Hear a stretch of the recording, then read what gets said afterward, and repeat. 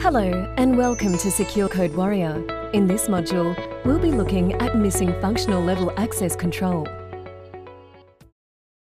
We'll explain what a missing functional level access control is, its causes and preventions, and some potential hazards. So, what is the missing functional level access control vulnerability? This occurs when users can perform functions that they are not authorized for, or when resources can be accessed by unauthorized users.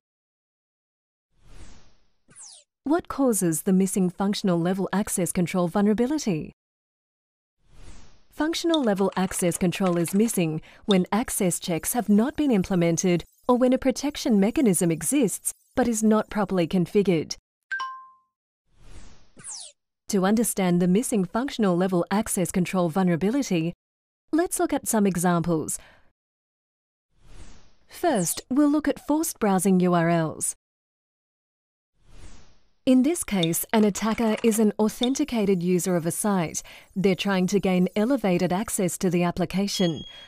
By either guessing or brute forcing URLs, they are able to find an unprotected administrative page. They browse to this page and can now access a status page that is only intended for administrators to view. In our next example, we'll look at an attacker accessing unauthorized functions. Again, let's say an attacker is an authenticated user of a site which uses a popular framework. Knowing the framework, the attacker crafts a request to create a new user with elevated permissions.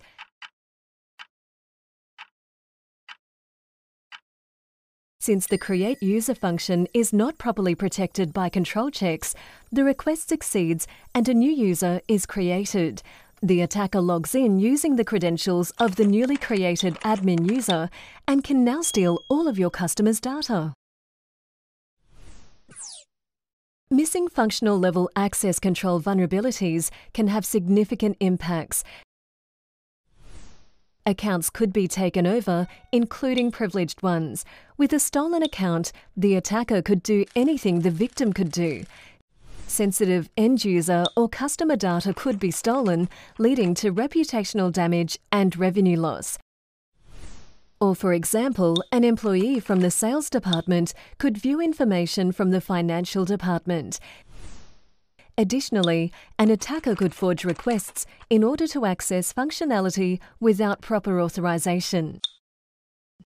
An attacker could also gain access to the administrative panel of your application, leading to disruption of the website, causing loss of customers and revenue.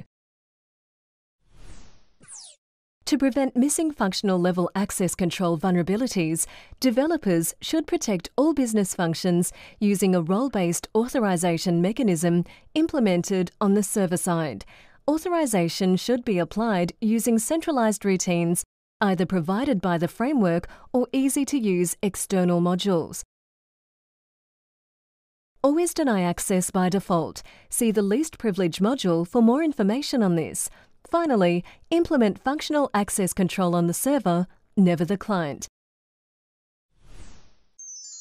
Congratulations! You have now completed this module, Missing Functional Level Access Control.